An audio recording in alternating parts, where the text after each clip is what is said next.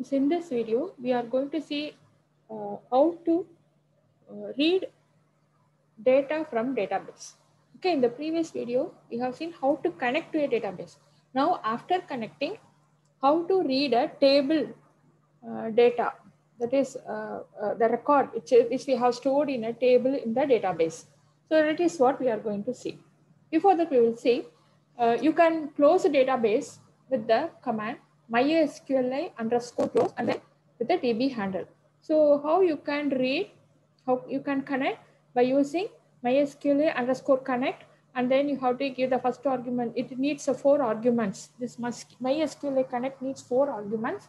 The first argument will be the local host, and the second argument will be the user, which is nothing but root in our case, and then empty the password. There is no password here, so empty password, and then the name of the database. Then or type. This is if this is not successful, this statement will be executed and it stops. If it becomes successful, then this echo statement will be executed. So that's what we have seen. Okay. Now, retrieving data from the database. First, we have connected. Then, after connecting, we have to select a particular table from the database and then extract data and display it on the browser. This is what our next step. So what are the steps we have to do? First, open the connection using mySQL. That's what here we are doing. Open the connection using mySQL connect. Okay. So first step is already we have done. Then the next step, select the respective database. That's what here we have given the database. Then using select query and mySQL query. Okay. Select the required table. So here how we are going to use this in a string called query. This is only a user defined variable. So in a string variable, we type the query which helps us to extract the data. So normally we know select statement is the one which extract data from the table. So here we give select star from HT table. Then we are going to pass it for this query, which is nothing but mysql underscore query, then the handle db handle, and then dollar query. That is nothing but this. So you can type the command here itself. Okay, the select statement fully you can type, but it will be a very big one. That is why we are writing the query separately, and then that query we are passing it as an argument. That string we are passing, this is a string. So you have to give within the quotes. So this will be a string, query string. Then if this fails, what has to be done? So this will be executed, unable to execute, and then the query we are displaying. So that if you display the query, we will be able to know what mistake we have done. Then echo the result table. That is, this is what. Now, this will produce a result. We will see why it is producing the result. First, we will do this portion. Already we have done the connector. Now we are going to write the we are going to select the table. So what is the table which we have created previously? We have created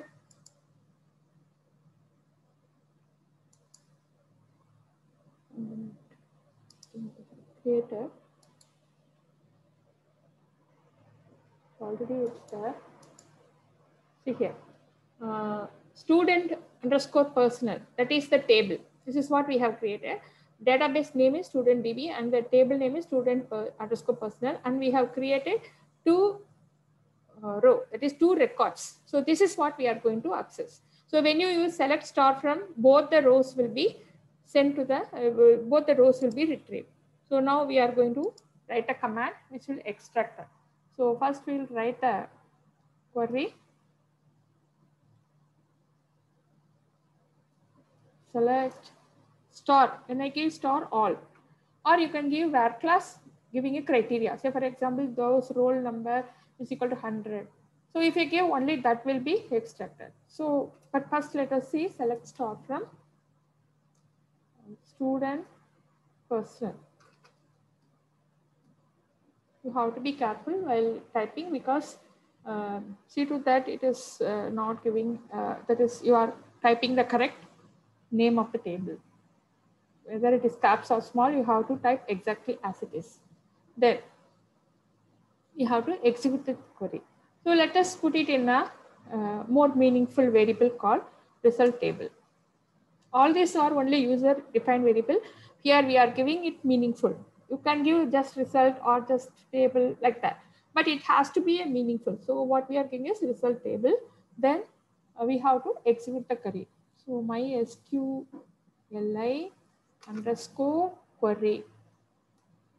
So this is used for executing the query. So now we have to give the first argument will be the DB handle, that is database connectivity, which we have given here.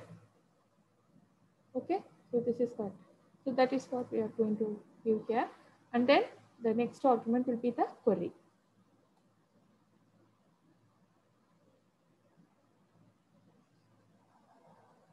Or if it fails, what will happen? Unable to execute. So this is only meaningful for the user.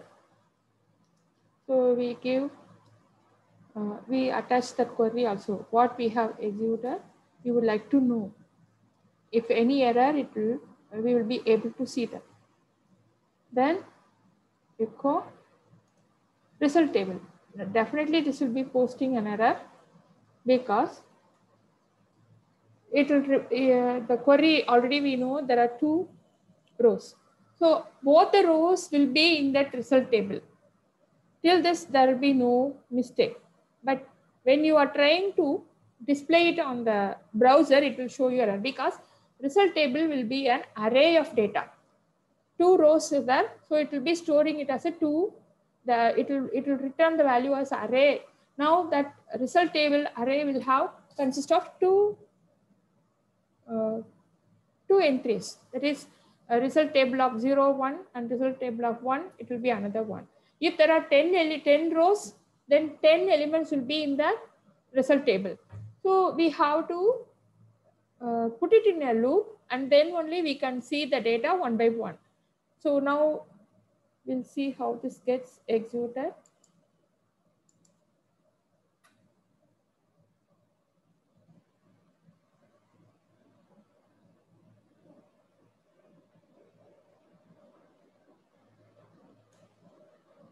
Yes, it is connected successfully, but recoverable fatal error because object of class mySql result could not be converted to string. That's the mistake here. The meaning of this is the query is executed successfully, but the problem is we are not able to echo it because it returns more than 1 row. So now even if 1 row is there, it is better to put it in a loop or extract one by one. So now we'll see how to do that.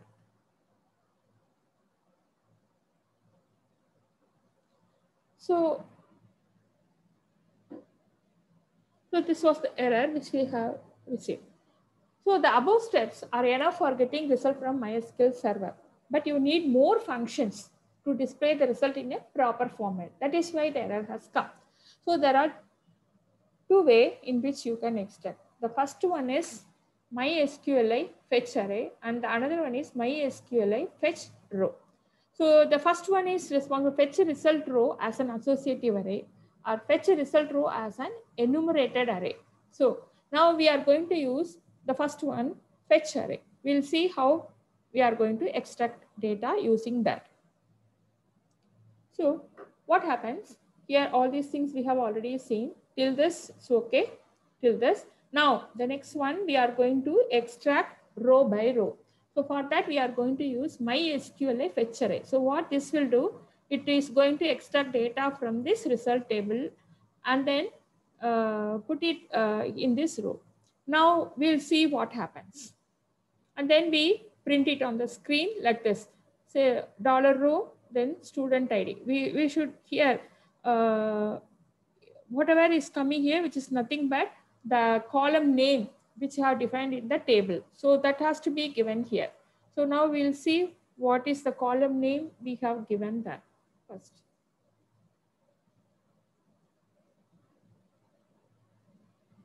What's the column name we have given here? ST name, roll number, mark 1. So this is the column name which we are going to use it here. So let us type that.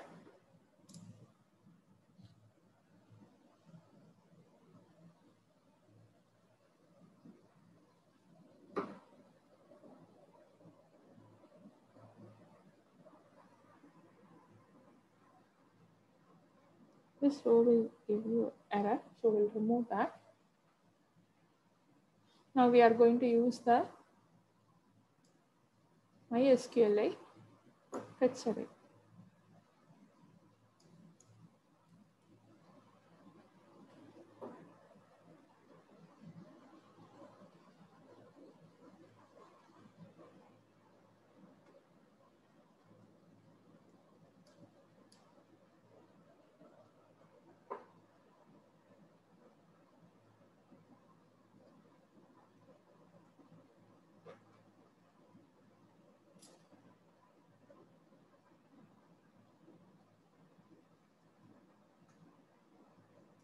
So this is what we are going to pass.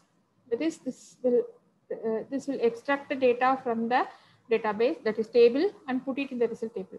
From this, we are going to extract just like an array one by one, array element one by one. Now we are going to display it on the screen. This is for just distinguish from the previous statements. So I'm giving a BR.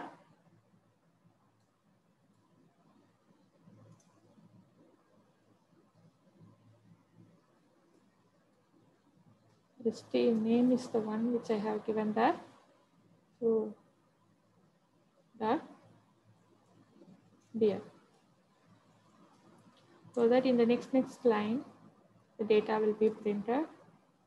Row, what's the next thing? Roll number, LL and Y. Dot BR. And the next one is mark 1. Okay.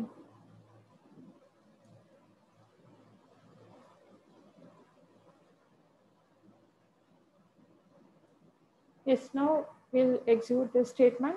We'll see what will be the output.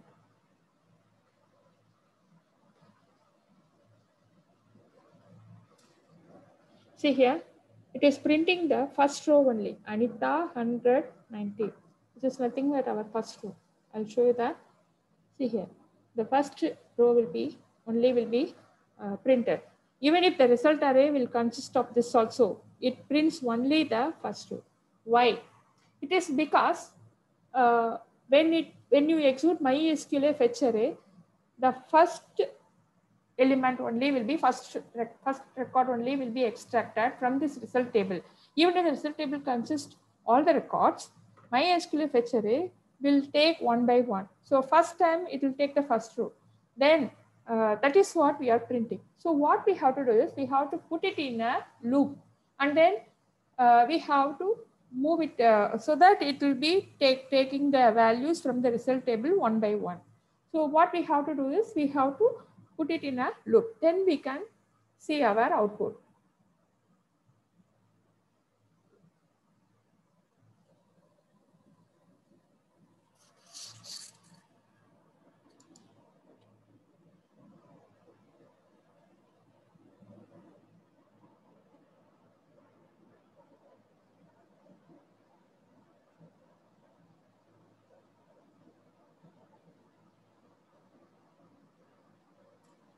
So let me put it in a while loop.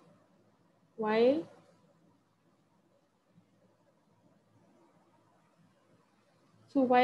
row is fetched, remove this. True.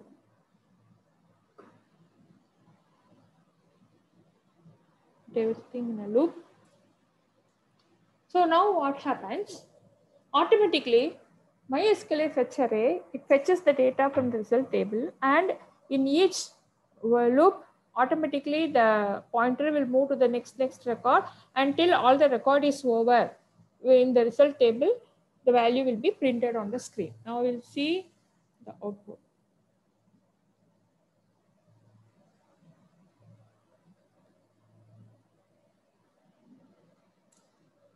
See, it has printed the next record also. But this is not in a neat format. Expected form. We don't know what is the heading. We just know Anita 190. What is 100? What is 90? We may think 100 is a mark. 90 is also a mark. We don't know whether it is a roll number or a mark, whatever it is. So in this case, we have to print the column heading. So how to do that? And in a neat table format. So how to do that? So in order to do that, we have to adopt the HTML tags. So we know we have HTML tag called table. We can print it in like a border. I'll show you the how it will look like when you print it like a border. See, this is what we have. So I want output to be like this. That is roll number and so on. Okay, name, all these things. So if you want to be like this, what you have to do? You have to put the HTML tag. That is table border equal to 1. So this will start a table, okay, with a border. Then we have to create rows and then columns and then close the table, so that when you put it in the loop, automatically rows will be created. First table with the border is created, then the row will be created dynamically depending upon the number of rows, number of records in the result table. So now we'll see how to write it. So table border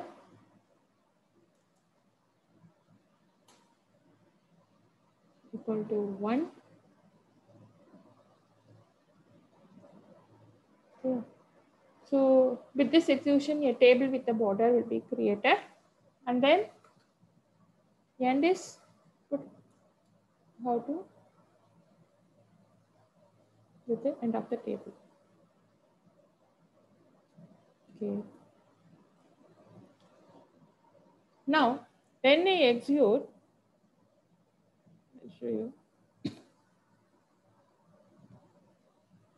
Only table is created. Okay, table border. Some mistake.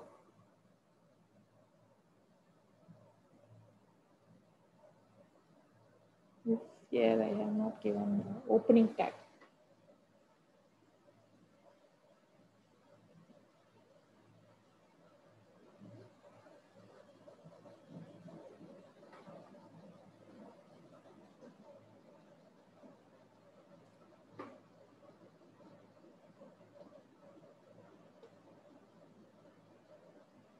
Now we have to make that.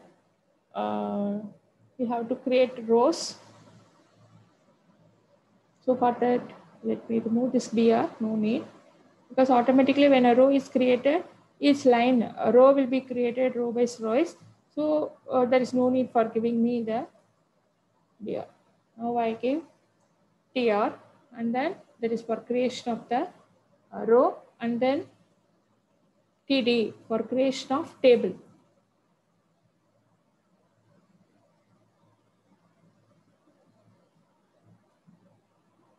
So the first column, student name will be created, that will be printed, and then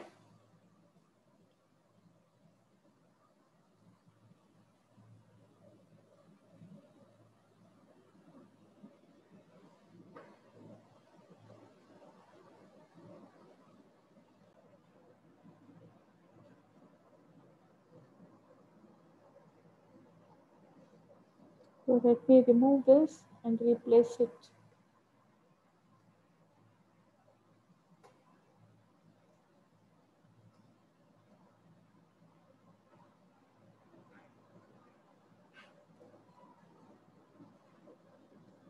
Okay, now all these are column wise going to be printed, and then finally we are going to create a new row for the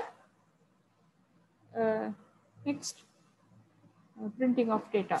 So echo, not only that, we are going to close this row. So here this will take care of whenever it goes inside the while loop for the next record, it creates a row. So now we have to close the row.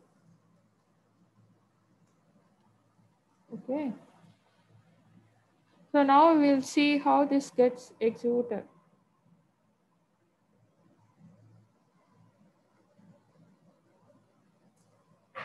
See, now it is coming in a neat table format. But again, the problem is it is not having any heading. Even if it comes like this, but it has come a neat format as a record. Now I want the heading to be printed. So how to print the heading? So for that, what we have to do is we have to give the TH. TH is responsible for printing of the heading. That is in HTML. But we can extract the column heading alone by using the mySql fetch fields. That is, mySql fetch fields is responsible for extracting the column heading. So now what we have to do is we have to extract using mySql fetch fields and the result table so that the fields will be column heading alone will be placed in the field. Then using for each command, you can iterate one by one column, and then we are going to print it using the TH. TH is responsible for heading print, column heading in our HTML. So using that, we are going to do that. So how to add it here? That's what we are going to do.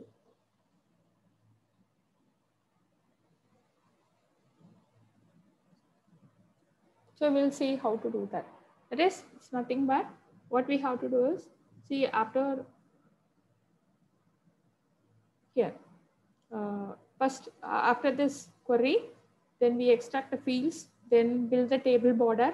Then after that, we extract each and every column by using the for each, and then we print it using this echo, and in between th and close th, we print the column heading. So this is responsible for printing that because it is taking it as column, and then this name will extract the value from the fields.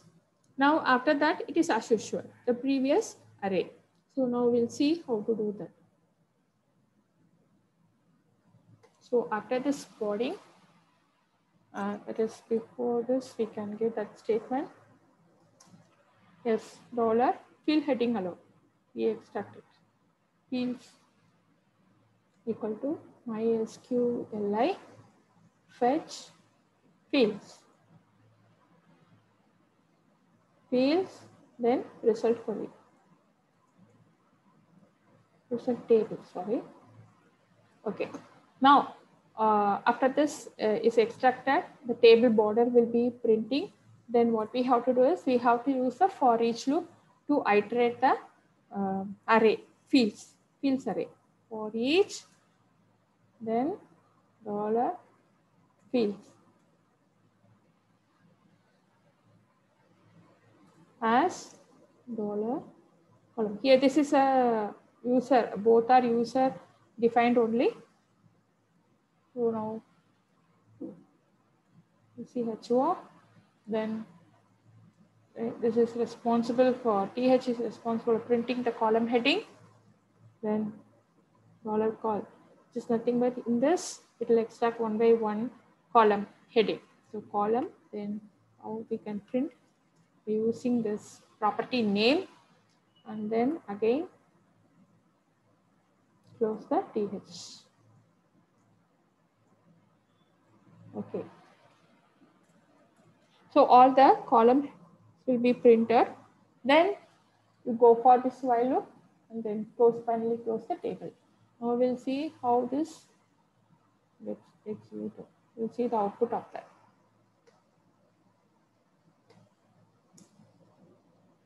Yes, there must be some mistake we have done so that it is not printing on the roll number.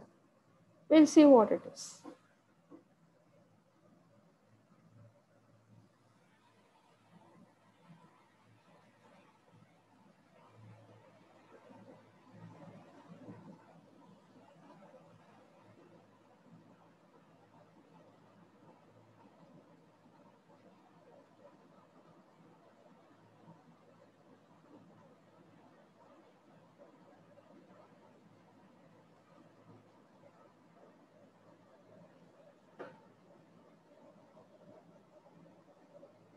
So this extraction is over, but there must be some mistake here.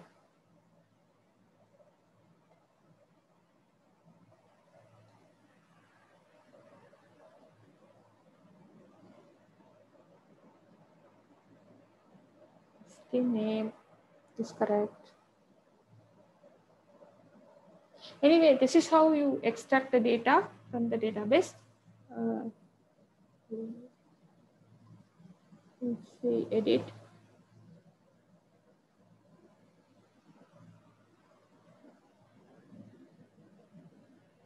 It's correct only. Some mistake I must have made.